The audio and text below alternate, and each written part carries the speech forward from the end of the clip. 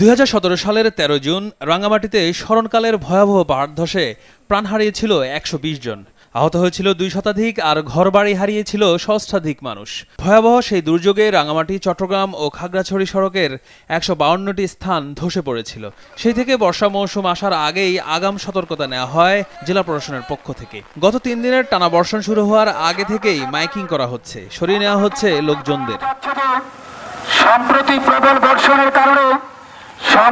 প্রবল বর্ষণের কারণে শিমুলতলি, পেটবাড়ি, মুসলিম পাড়া, নতুন পাড়া এই জায়গাগুলো খুবই ঝুঁকিপূর্ণ।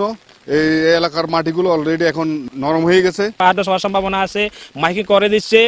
প্রশাসনকে আপনারা যার অবস্থান থেকে প্রশাসন সহযোগিতা করে নিজ উদ্যোগে আপনারা আশ্রয় কেন্দ্রে চলে যাওয়ার জন্য আমি আহ্বান জানাচ্ছি। ইতিমধ্যে খোলা হয়েছে 21টি আশ্রয় কেন্দ্র, তাদের জন্য পর্যাপ্ত খাবারেরও ব্যবস্থা করা হয়েছে। আমরা ইতিমধ্যে 21টি আশ্রয় কেন্দ্র খুলেছি এবং মাইকিং করা হয়েছে। এলাকার লোকজনকে সচেতন করা হয়েছে, যারা ঝুঁকিপূর্ণ অবস্থায় অবস্থান করতেছে তাদেরকে আশ্রয় কেন্দ্রে আশ্রয় নেওয়ার জন্য বলা হয়েছে এবং আমাদের এখানে পর্যাপ্ত পরিমাণের খাবার মজুত রয়েছে। গেল সোমবার কাপ্তাই উপজেলায় পাহাড় ধসে মারা গেছে 2 জন। আতঙ্কে আছে পাহাড়ের পাদদেশে বসবাসকারীরা। অনেকেই ঘর ছেড়ে আশ্রয় কেন্দ্রে যেতে অপারগতা দেখালেও প্রশাসন তাদের অনুরোধ করে নিয়ে যাচ্ছে আশ্রয় কেন্দ্রে। এই 3 দিনের বৃষ্টিতে এগুলো ভেঙে পড়তে আমরা সবাই আতঙ্কে আছি।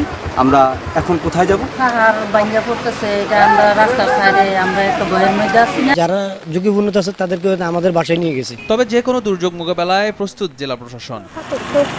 বর্ষা আসলে এবং অতি বর্ষণ বা ভারী বর্ষণ হলে জনগণকে যাতে আমাদের অস্থায়ী আশ্রয়কেন্দ্রে নিয়ে আসতে পারে এবং তারা যাতে চলে আসে, এই বিষয়ে আমরা পাহাড়ে গিয়ে সবার ঘরে ঘরে গিয়ে আমরা সচেতনতামূলক প্রোগ্রাম করেছি।